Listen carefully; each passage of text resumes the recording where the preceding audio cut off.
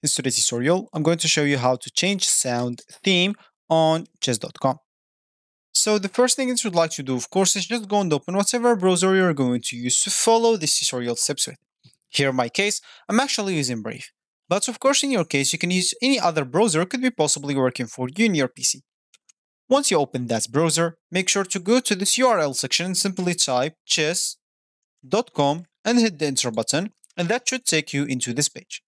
Of course, if you have an account, you can simply go and click on this login option on this left panel, and here you can enter your username or email, password, and check this remember me if you don't want to log in anymore.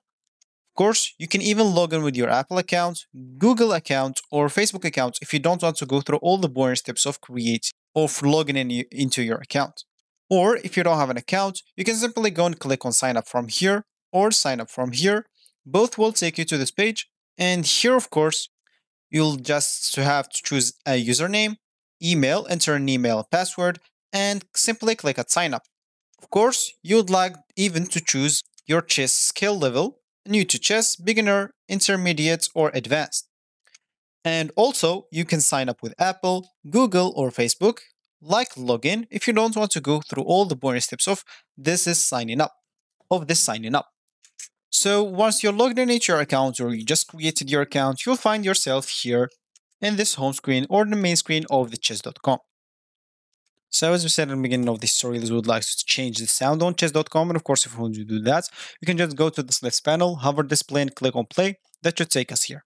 Once you are here, click on the settings at the top right corner.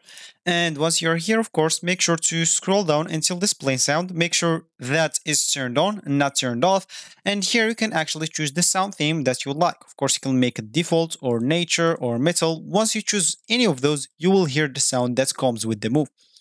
Once you finish your changes, make sure to save all the changes and you'll be good to go. So this is actually for this tutorial. I hope you like it. Thank you guys for watching. Goodbye.